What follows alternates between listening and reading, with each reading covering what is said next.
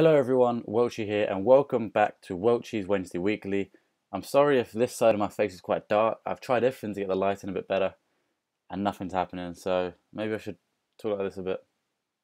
I don't know. Anyway, welcome back to Welchy's Wednesday Weekly.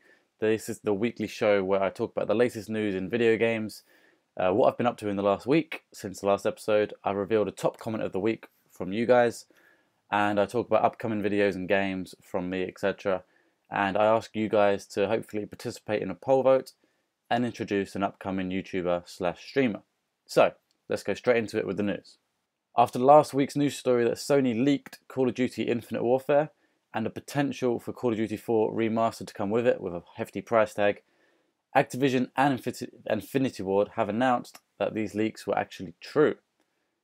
Apart from the prices, I don't think they've been announced, but furthermore, Call of Duty Infinite Warfare will feature a zombies mode for the first time ever from an Infinity Ward Call of Duty game. Additionally, PS4 owners will get access to the game's DLC map packs 30 days before they're released on competing platforms, just as they were for Black Ops 3. And the release date for Call of Duty Infinite Warfare is November the 4th, so nothing really new there, apart from the fact that it's all been solidified, it's all true, all coming out. You've probably all seen it by now, it's all over the world by now. But yeah, Zombies is coming to an Infinity Ward game for the first ever time, and PS4 keep the exclusivity. Developer From Software, their next project will support PlayStation VR. From Software have experienced an extremely successful period with the release and the success and the widespread attention of the Dark Souls series, but they've developed many other games beforehand. A video by Reddit user 113Mac113 shows their previous work, whilst also concluding with a slide, as you'll be looking at now, called Next Title. That is all that is on the slide, other than the supported platforms and a little extra info.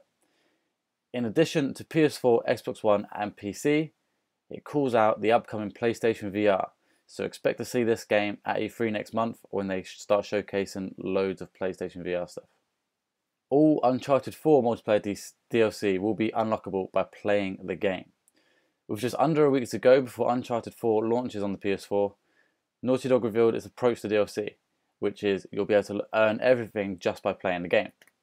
So by playing the game, you earn in-game relics, which is their in-game currency, which can be spent on chests that have weapons, boosters, and cosmetic items, similar to how Call of Duty do it.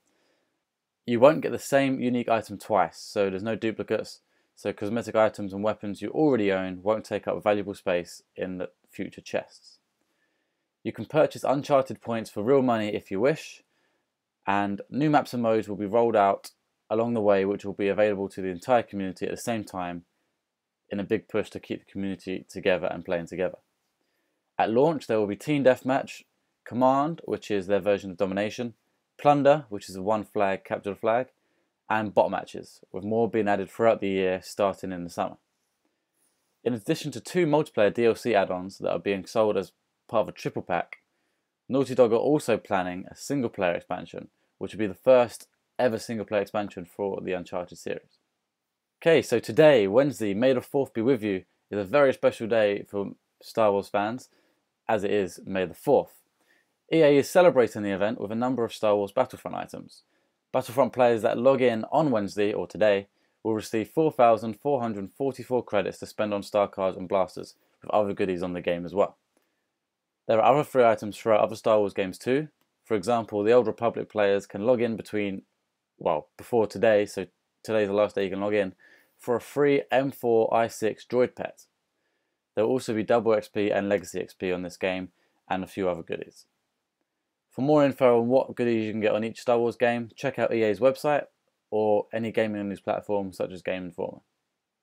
And finally, some really interesting news. California's Great America Theme Park has revealed on Twitter that the upcoming attraction, Mass Effect New Earth 4D, will open May the 18th. The previously announced theme park ride will have riders strapped into rumble chairs and wear 3D glasses, while a live performer will guide them through space in Commander Shepard's SSV Normandy ship. Riders will visit distant planets and face off against foes to help save the day, so that sounds really cool, and I wish I could go on that ride. Okay, so what have I been doing this week? Recording-wise, I've recorded some Ratchet & Clank.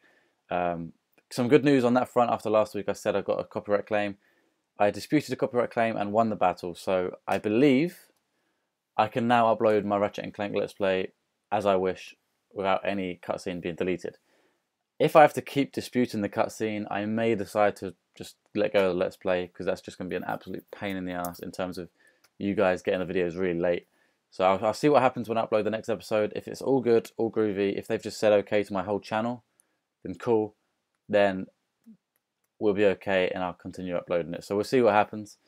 I've also been recording Gears of War 4 beta gameplay, which is now over, which is so sad. But I've got enough gameplay for a couple of weeks for you guys. And I mentioned talk about that again in a minute. I've been recording a bit more of my secret Let's Play, which I cannot mention yet. It will be coming soon, because I've almost recorded enough for me to feel I can upload it. So look forward to that. And I've recorded some Flashback Friday episodes for you guys. Streaming wise, I've just been playing Gears of War 4 beta and a little bit of FIFA. I played FIFA last night actually on my stream to celebrate Leicester City winning the Premier League. What an achievement that was. I'm recording this Tuesday, by the way. So on Monday they won the league. With Chelsea drew against Tottenham and won the league. So we celebrated that on my stream by playing as Leicester City on seasons, and I did really well actually. I didn't lose a single game. They're really fun to play with. So that was fun. And other than that, behind the scenes, which I don't really play often anymore because I seem to do everything goes towards streaming or YouTube, I've been playing some Gears of War 4. And obviously that isn't the case anymore. So next week, it won't be just saying Gears of War 4, Gears of War 4, Gears of War 4. There'll be new stuff next week. As sad as that makes me, it does make me very sad. Okay, so it's time for comment of the week. So this is where I decide which comment from you guys was my favourite and which made me laugh or happy or cry, you know, whatever it is, which one I thought was the best comment of the week.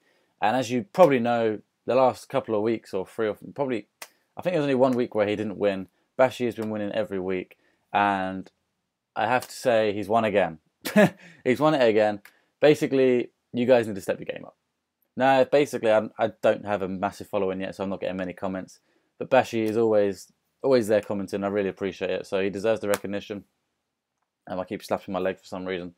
So yeah, Bashy's comment said, beating West Ham is very unrealistic. Disliked. On my video for FIFA 16 Arsenal Career Mode Episode 2, where I beat West Ham 3-1, I believe.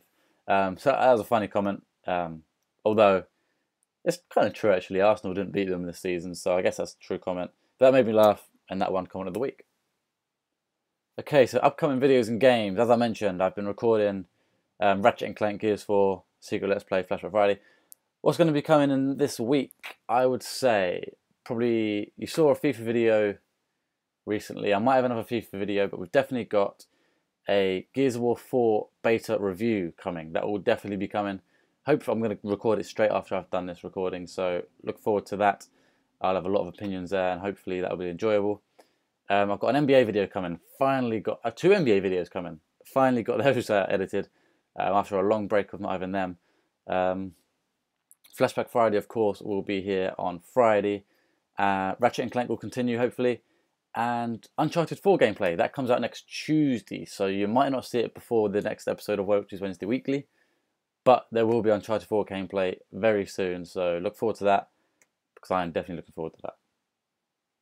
Okay, poll vote time. So last week I asked you, which game would you like to see remastered after the amazing success of the Ratchet and Clank reboot?